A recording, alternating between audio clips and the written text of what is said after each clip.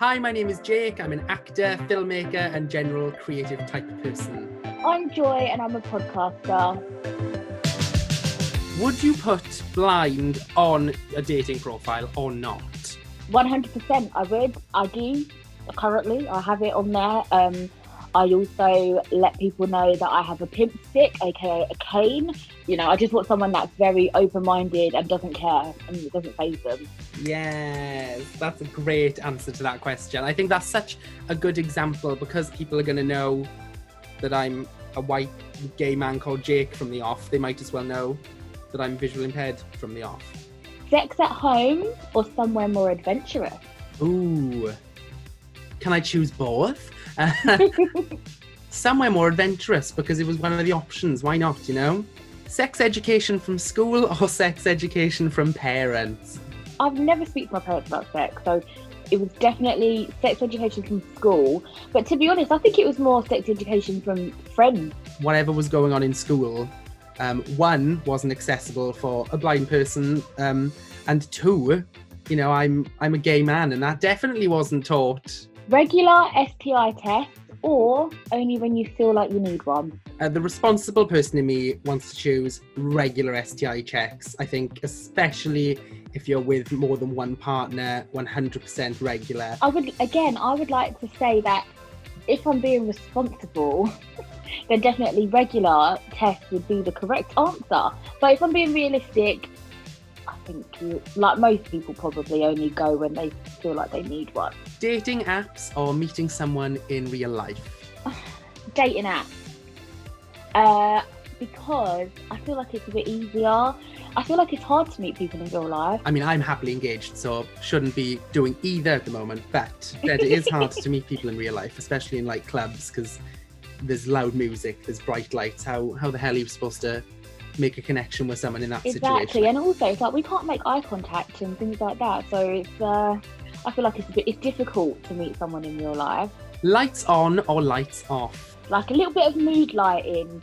I don't want it completely dark because if I go to the toilet in the middle of the night, I won't be able to see the way back to the bed. So with you 100%. Mood, ambient lighting. I've got those smart lights in my bedroom, so I can just be like, Alexa, turn on sexy lights in bedroom. Buying condoms yourself or asking your partner to do it?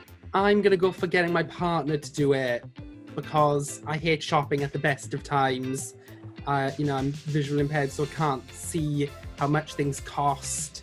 I can't see where they even are, so I'd probably end up buying like, I don't know, tampons or something instead of condoms, which would not be useful to me in the slightest. I always have my own stash, and then if they bring theirs, then great. But do you know what it is? They can never use that as an excuse. Like, oh, I forgot, you know, forgot what? I've got some in the cupboard. Don't worry, you know. Would you have liked an inclusive sex ed lesson in school, or was it okay as it was? Definitely inclusive would have been great. And inclusive in terms of, I wish they showed different body types, even body types, disabilities. It's just, it was very basic, and yeah, I don't think anyone really took much from it anyway. Leave a bad day early or politely stay till the end? Ooh, politely stay to the end, I think. A lot of my friends, I'm their sort of emergency contact, so we have a safe word. So if they need to get out of a date, they'll call me, say the safe word, and I'll be like, you need to come right away, to give them an excuse to leave. Oh, wow. I'm going to need that safe word, first of all, Jake. You're going to have to be my wingman because I need that, definitely. No, let's say the gangster in me wants to say, no, I'm going to leave. You know, if they get on my nerves, I'm out of the door. Problem is probably finding the door, so I'll probably politely stay till the end, won't I? Yeah. If I'm honest, I don't have the heart to be mean, so I'll stay till the end, yeah. Would you rather give up sex or give up the internet? The internet has got to go. Go. Take it now, Jake. Take it. I don't want it. But then actually, you can watch porn on the internet and still sort yourself out. So I don't know, Jake. This is a very loaded question. This is a really hard one. And I think my conclusion is I'm giving up the internet. I'm not happy about it at all. But I want to be able to have sex, and the best sex, on demand whenever I want. If I can't use the internet, if I can't watch my Netflix or go on my social networks and play my video games, I want to be able to have the best sex of my life. I hope that's in the terms and conditions.